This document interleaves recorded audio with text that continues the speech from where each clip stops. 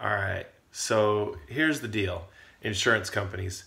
I've been dealing with all the hail damage that we had here in Redding, California, and dealing with the insurance companies, and just took another car in, and it's so funny how the insurance companies say, it's $600 in damage, and then when you take it to the repair shop, it's $6,000 in damage. Our roof, the insurance adjuster came and took a peek and said no damage. And then yesterday I had a roof guy out, and he's like, it's the roof is so damaged, it's unbelievable. You absolutely have a claim here.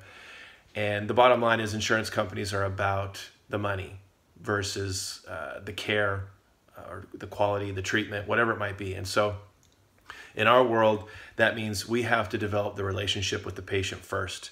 It's not about the relationship with the insurance company.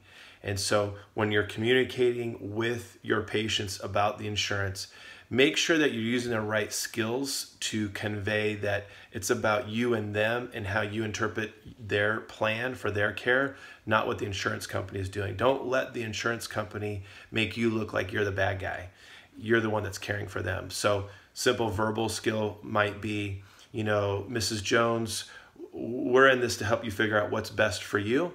What sort of care do you want? And then from there, we'll take care of the insurance company the best way we know how and do our best at maximizing your insurance benefits on your behalf. And just make sure that if they're asking you to send a pre-authorization, show them the fine print, keep a copy of a blacked out copy of a previous EOB that shows this is not guarantee of payment, and make sure that you're on top of it.